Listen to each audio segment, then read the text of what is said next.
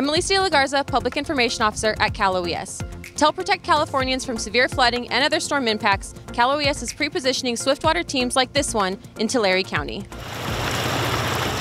This week, Cal Oes worked with local and state partners to deploy all available resources to communities across the state impacted by recent storms, including teams from CAL FIRE that work to strengthen levees by adding sandbags and large rocks against vulnerable portions of the levee. And Cal Oes deployed swift water teams stood by, ready to respond to motorists stranded in high floodwaters. And work continues in Mono County following heavy snowfall that has damaged infrastructure. Crews are working to shore up buildings and remove heavy snow from rooftops to help keep businesses open. And finally, with additional storms expected early next week, now's the time to ensure you and your family are prepared.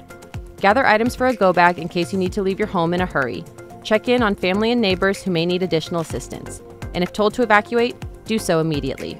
Remember, even 6 inches of water can knock down a person, and 12 inches can float a car.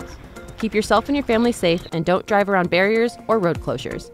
To see more from us, visit our website, news.caloes.ca.gov, and follow us on all of our social media platforms.